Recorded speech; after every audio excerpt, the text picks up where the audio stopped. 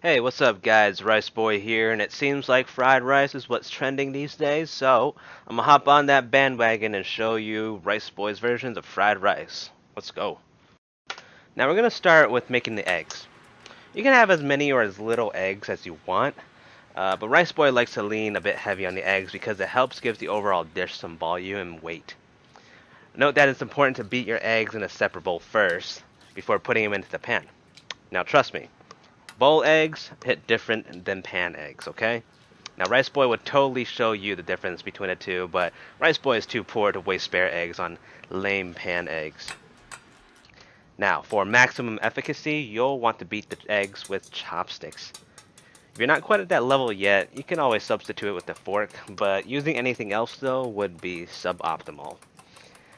Make sure you're beating the eggs in the upward circular motion so you can trap those air bubbles that expands the volume of eggs once they're in the pan.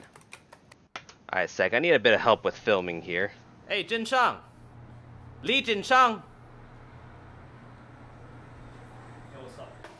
Alright, and let's get started. We're going to go ahead and heat up that wok. There you go. Then we're also going to put down some oil and let that heat up as well. Now let's get that egg down there. We'll just cook it enough so that it's about like 80% done. And then we're going to take it out and set it aside for a bit. And we'll put it back in later. Now some people like to keep their eggs nice and yellow, but Rice Boi likes to brown his eggs just a little bit for that extra roasted flavor. Now you can do whatever you want with your eggs, but if you're just going to beat your eggs in the pan, you should also consider committing Sudoku. Alright, so now we're going to prep the aromatics. We'll start with the garlic, and we're going to use the same Ip Man technique to remove the shells. And then we're going to mince it just a bit there. For the green onions now, we're only going to use the white portion at the bottom of the stalk.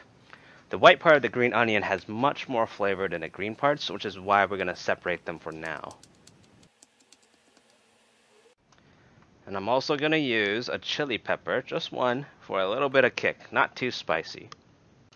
Now we're just going to show you the rest of the main ingredients. We're going to be using this cherry blossom shrimp for the main flavor. You can sub this out for any other flavor heavy ingredients like bacon, but there may be extra steps to preparing them. So this is our leftover rice. The reason why you see lots of recipes out there using leftover rice is because you want the rice to be as dry as possible. I'll show you why later. Now here we have our wok and oil already heated. Let's put all the aromatics in now. The garlic, green onion, chili, and our lovely shrimp. Now the most important thing here is to have the heat on medium or low, depending on your burner, so that the aromatics don't burn. If they burn, it's game over. I mean, go back to boiling water because your fried rice now wants to commit Sudoku. For real though, if they do burn, it's going to make your dish super bitter. So, don't do that. Now that we got that beautiful golden brown on these bad boys, look at that. It's time to put our rice in. Now the reason why it's so important to have fried rice is because it'll allow the rice to just soak up all of that oil that's been infused with all the good flavor from the aromatics, especially from that shrimp. If all you have is just sad, wet rice, all that flavor is just going to bounce right off and cause so much dishonor to the rice's family. And then, well, Sudoku. After mixing the rice real good, it's time to add the soy sauce to season it, as well as to give it some more color. Note that Rice Boi is drilling the soy sauce at the edge of the rice instead of putting it straight in the middle. We do this because there's a bit of sugar content in the soy sauce, and letting it touch the wok on its way down allows the soy sauce to lightly caramelize and gives the rice just a bit more of that flavor. Now that the rice is nicely seasoned, let's add in our eggs. So we're going to add a bit of white pepper here. While the chili peppers gives an underlying spicy aftertaste, the white pepper gives an immediate kick, like right away. They do taste a bit different though, so it creates different layers of spiciness, which is nice. And then we'll just keep mixing that up there.